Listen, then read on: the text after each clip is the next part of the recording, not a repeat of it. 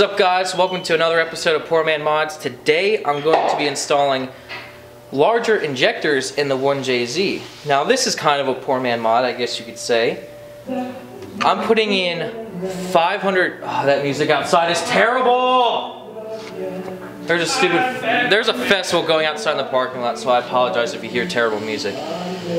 But the stock injectors in this engine are 380 cc's, and I believe they're high impedance. I get them mixed up. I know like the 1JZs are a high or low impedance, and then the 550s out of the 2J are the opposite, so you need to wire in a resistor pack. And the only really common drop-in injector for this are the 440s out of the JDM 2JZ, because they're the same impedance. But I found these. These are side-feed 540cc injectors that will directly fit in here without modifying the fuel rail. I was lied to. The injectors aren't plug and play. And they're the same impedance. Whether it's high or low, I don't remember, but they're the same. So I won't need to wire in a resistor pack, and they're only 10 cc smaller than the 2JZ ones. So they're significantly larger. And if you're wondering, I got these out of a 3SG. Is it a 3SG-TE or just a 3SG or? 3SG-TE. Okay, I got these out of a 3SG-TE, which is a 3rd gen MR2. And they plug right in. The only thing about these is when you're shopping for them, you probably only can find them in sets of 4. So I had to buy 2 sets of 4, so I have 8 injectors, and I have 2 left over. And if anyone wants to do this swap after seeing this video, I will have 2 injectors for sale. I'll probably sell both of them for like 30 bucks. So hit me up if you want them, and we're going to begin the install. It looks kind of simple. Some people say you can just take off the throttle body and the throttle cable and the auto control motor. I'm hoping that's all we have to do and not actually remove the intake manifold. And if that comes down to it, I'm not going to show me removing the intake manifold because I already did it in a video, in the Sicky gasket video. So if you want to see how to remove the intake manifold, you can watch that video. But for now, we're going to start by taking off the intercooler piping, the throttle body, and go from there. And hopefully we can get these bad boys in. And then we're going to have to tune it with the Neo, and then we should make lots of power.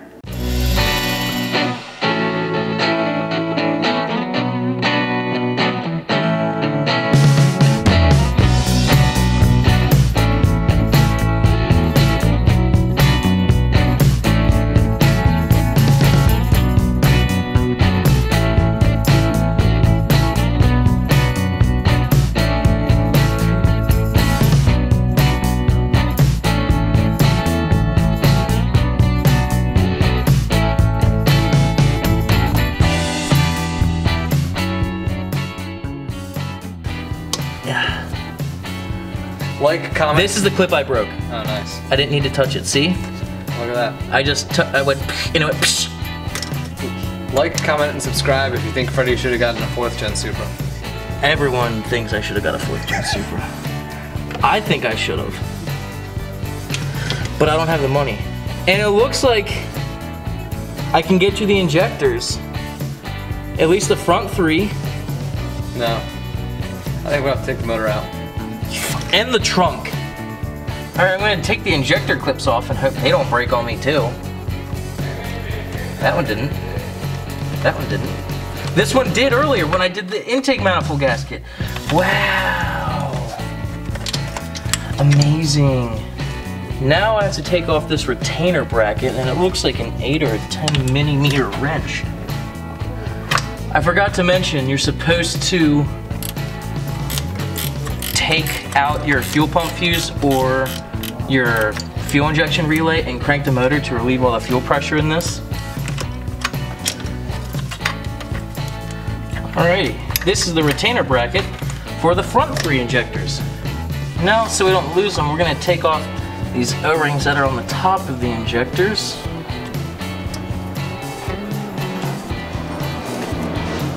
And now it's time to remove them.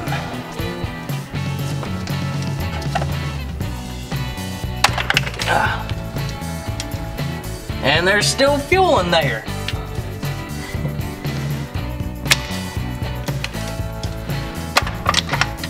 Boom. Come on.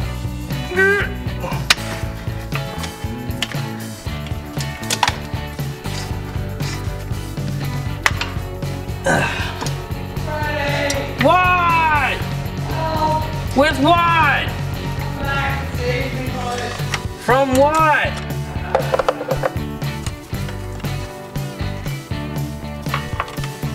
Make sure your O-rings don't fall off.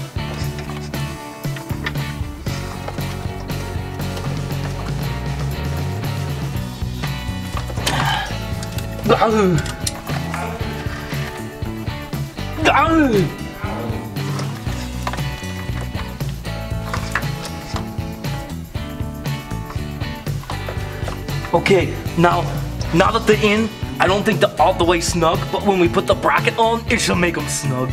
And now we got to work on the back three, which look very difficult. Of course we would do them last. Got the bracket, but I think I lost the bolt.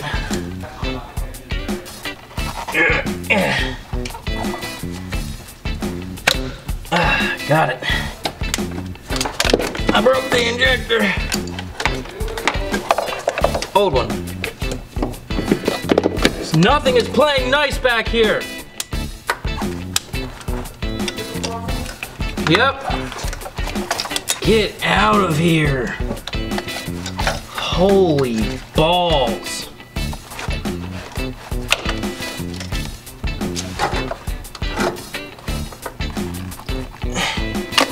Got it. Yeah, bitch. Make sure you get the O-rings off the old injectors when you take them out, because they might rip and be laying in the fuel rail. So don't forget them. Check your injector to see if they have them, because this was laying in there and now I have to double check all the ones I put back in to make sure I got them all.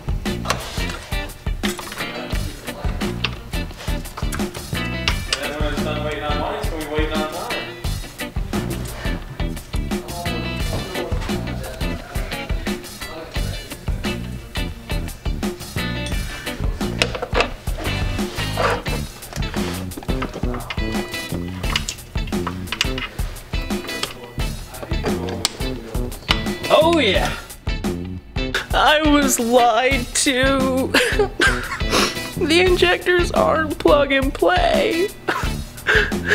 They do need to be modified! And the person lied to me! But that's okay. We figured out how to make it work.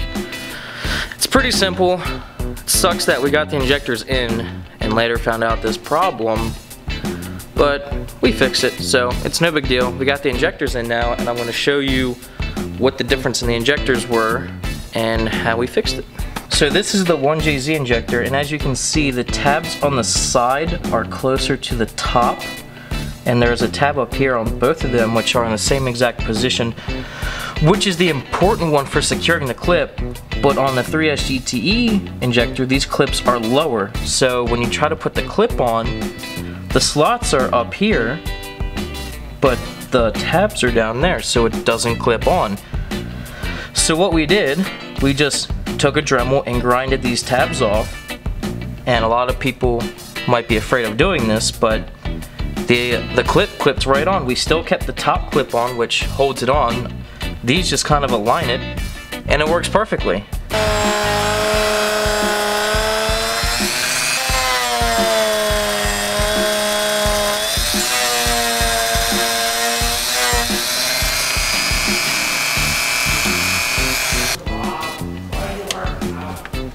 Bam.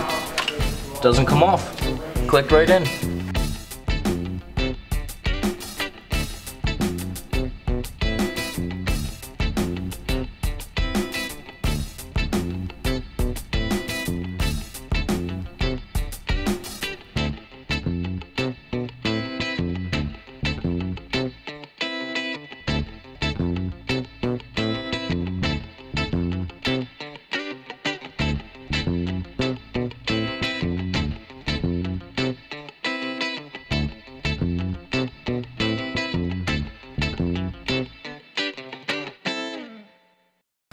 Alright, we finally finished putting the 3S GTE 540cc injectors in this 1JZ.